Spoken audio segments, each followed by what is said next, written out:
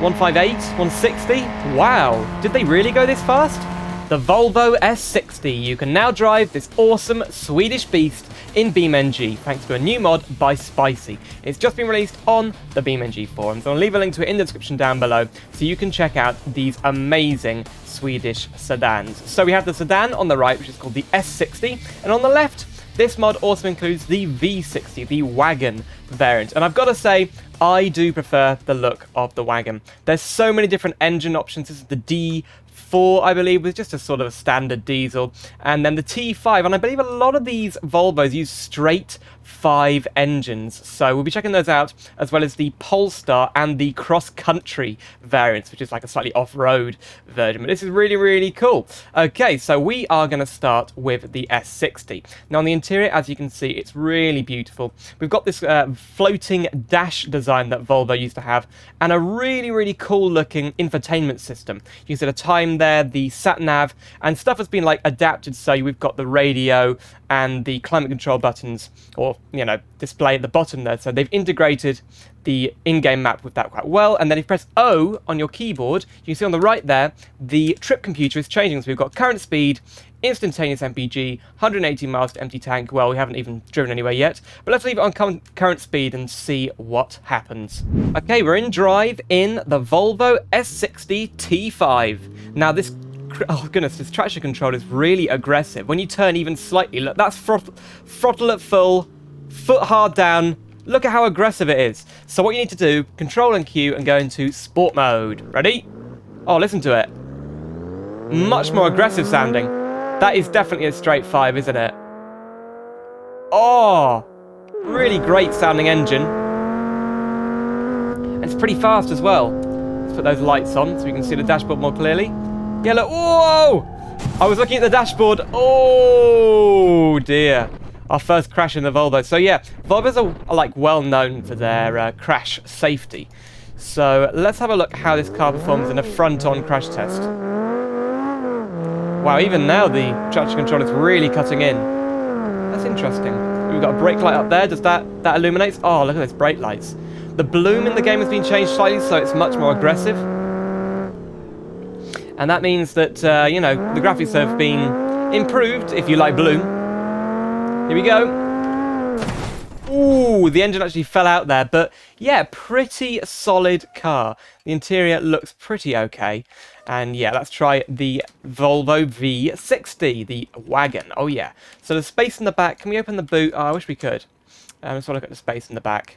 Oh, not much, actually. That's strange. I thought there'd be more space in the back. But anyway, let's go. This is a manual, but it is just a diesel. Oh my goodness, put in sport mode.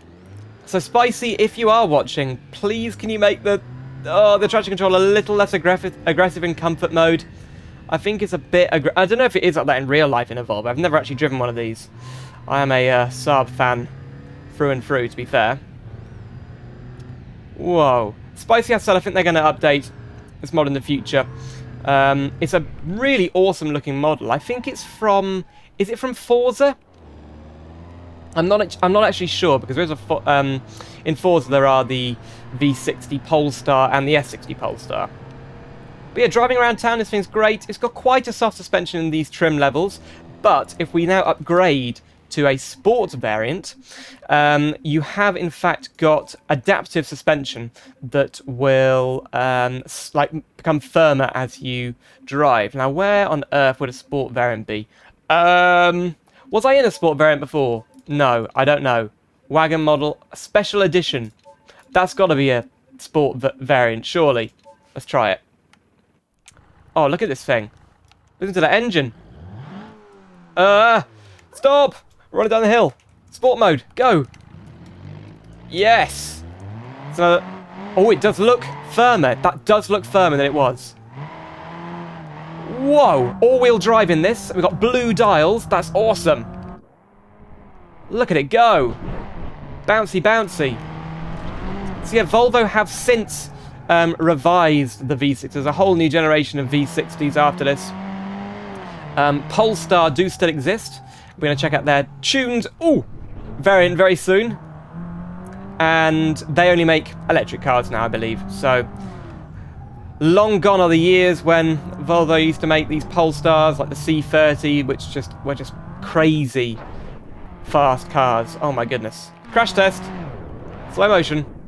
Bang. Ooh! You see, even at that speed, a Volvo would definitely crumble. But you know, that's a pretty good crash model. I'm actually really impressed because it is a, you know, just a mesh from another game, not built from the ground up. So, let's have a look at the Polestar. I think we've got to move on to it. So, we've got the S60 Polestar, the V60 Polestar. Then we've got another version, which is like the facelifted one. And then this one-off Polestar performance concept, which has over 400 horsepower. So let's go for the normal Polestar, the facelifted one. So this is going to be really, really quick. As you can see, it does look great. Look at the lights at the front. And here's the famous blue Polestar badge that they put on all the cars. Don't know if they put them on the cars anymore. I think Polestar are really a mark in their own right now. Right, so we've got a sport mode and a Polestar mode. I think we've got to use the Polestar mode. Oh, that exhaust. The exhaust changes as you change the drive mode. So that's comfort. That's sport. And then Polestar's even louder. Okay, let's do it. Where are we going to drive? I have no idea. Go. So quite a bit of turbo lag. And then it goes. Oh! That is Polestar performance right there. Brakes. We've got red brake calipers, so they're going to be good brakes on here. Oh, it's very firm suspension. Bit of understeer, but we're okay. Is this car supercharged? That sounds like it might be a... I think it's... Is it called twin charger? This system where they have a supercharger and a turbocharger. I don't know enough about the Polestar. Wow. That's awesome. Got it off. Whoa! What kind of brakes has this thing got? Are they Brembo? Let's have a look. They are... oh, I can't read that. Rotopad? Oh, no. I don't think that's a real brand. So quick. Let's go on the motorway with this thing. And I think we've got to take it on the track at some point. But maybe we'll take the 400 horsepower version on the track. Here we go. Good brakes, to be fair. Whoa! Brake! Ooh! Yeah, I do love Volvos of this generation. I think they've lost their way a bit recently. Like, I'm not a huge fan of the designs, but I do like, you know, they're incorporating hybrid into most of their vehicles. Like I said, I'm quite biased. I'm not a Volvo fan, especially. As I was growing up, we had a C30 and a V50. The V50 was like an estate car, a bit like this, but it had a very little room in the back. It was really small. Wow, look at this thing. What's the top speed? 158? 160? Oh my... Wow. Did they really go this fast? But yeah, I'm a little bit biased because I'm a Saab fan, you know, Volvo versus Saab, they're both Swedish, both make similar cars. Well, Saab, I guess, lost in the end, but... Whoa! Uh-oh. Oh dear. Impact detected. And yeah, that was a big, big impact. So, let's go to the racetrack and try the 400 horsepower variant of the Polestar. Here it is. It's a one-off Polestar performance concept sedan, previewing the production model, equipped with an upgraded turbo, bigger brakes and race parts, makes over 400 horsepower. This is going to be epic, and I think it'll be good around this track. So, cycle game information, yeah, we didn't see that. Okay, Polestar, here we go. Oh, it has a manual gearbox.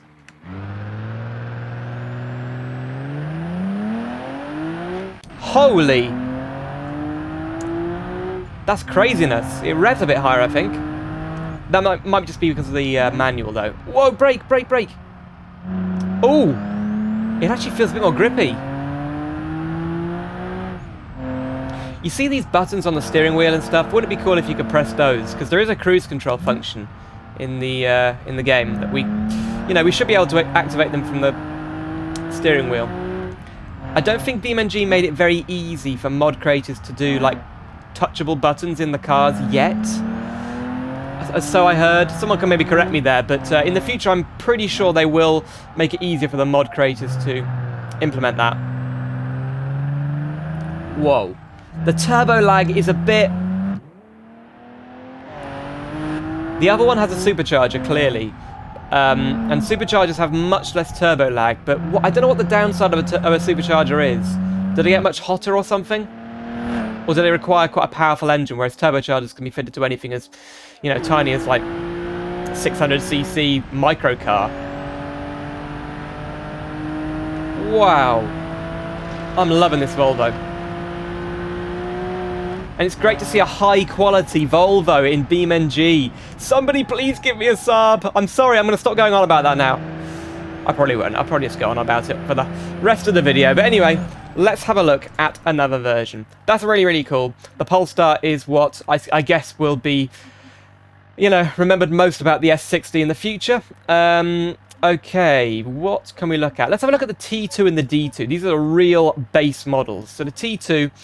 now, it has a straight 4, but Volvo did make a 3-cylinder in their big sedans, which would be crazy, you know, think of that. Oh, wow.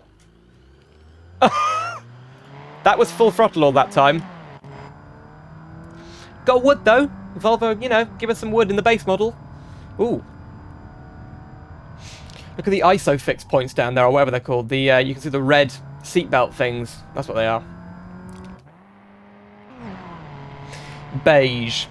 Volvo seem to make a lot of their cars beige, or, you know, the people that bought them, which maybe says a bit more about the people that buy Volvos. I don't know. Okay, it's a small engined or low power sedan, and the D2. Oh, listen to that! Sounds like a moped. Hang on, sport mode. Come on, be fair. Yeah, it's just more powerful. I think diesels suit these kind of cars much more. Doesn't make sense to buy a diesel anymore, though. You know, petrols are pretty economical these days. But back then, in like the mid-2010s, whoa, it handles pretty well, doesn't it? The diesels would just been way better choice, even though it says D2, which is like a really small, low-ranking engine for this car. So, I want to have a look at these. Just going to have a look at the Ocean Race, which is it says facelifted limited edition wagon model, comes with all the bells and whistles and a turbocharged 2.5 litre straight 5 engine. Awesome, awesome, awesome. So all the bells and whistles, what does that mean? Ooh, is that like a sunroof? I think it is. That's pretty cool. Oh, we've got memory seat functions, which unfortunately we can't interact with. Here we go. So this has got the 5-cylinder. What kind of modes have we got? Sport. Go. Just sounds great, doesn't it? I'll never tire of hearing straight 5s. It's such a shame that there aren't many straight 5s around anymore. But petrol, diesel, it's had it. Internal combustion engines have just had it. Okay, pretty cool. The last one I want to have a look at is the cross-country. So back in the day, a lot of manufacturers made these cross-country versions of their cars. What does that really mean, though? Well, there's actually a saloon one. I thought they only make the V60, but we're going to try the V60 cross-country. So it's facelift T5 wagon model. It doesn't say what it is, but basically it's slightly off-road, so you could take it on a slightly, like, dirt path. You can see it's got a slightly higher ride height, these kind of reinforced sills down the side, big chunky wheels. Okay, we've got to go and look for somewhere to off-road this thing. There isn't much off-road on this map, is there? Ooh, perfect. Here we go. Whoa, whoa, whoa. Here we go, this is perfect. Wow, the car is the same colour as the dirt. Again, not a fan of this kind of colour of a car, but there you go. We have a cross-country mode. What does that do? Let's find out. So yeah, Volvo made a cross-country, Audi made cross-country ones. There was even a VW Polo and a VW Golf Plus cross-country kind of thing. They had different names, and some called them like all-track and stuff like that, I think. But you just don't see this again anymore. Not very often. Wow, we're drifting. So it allows the wheels to slip just a bit so we can get as much movement on dirt as possible. That's good. Handbrake. Very effective handbrake. Oh my goodness. Okay. Is there somewhere to off-road it? We're probably going to have to take it over here. Yes. This looks good. This looks perfect for the cross-country. Oh dear. Okay, there we go. Come on, Volvo. You can do it. Yay. Oh my goodness. Have I looked at everything? I think I have. Oh! Damn it. The cross-country works pretty well off-road, and we just did like a billion different rolls. And yeah, it's pretty good representation of the Volvo S60 and V60. Unfortunately, I still think I do prefer Saabs. I do drive a Saab in real life, but, you know, I do love Volvos. I love everything Swedish. And, yeah, go and check this mod out from the link in the description. Thank you so much for watching. If you want to see some more BeamNG, why not click the video on screen right now? It's where I drive an MG. So somebody actually brought an MG, one of the new MGs to the game, and I think you'll enjoy that video a lot. Thank you very much for watching, and I'll see you soon for some more simulator adventures.